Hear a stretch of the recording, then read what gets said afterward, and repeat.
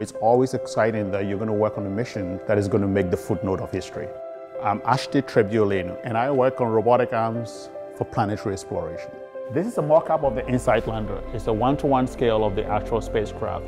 InSight, it's going to Mars and it's going to probe deep beneath Mars to be able to observe the fingerprints of how Mars came to be.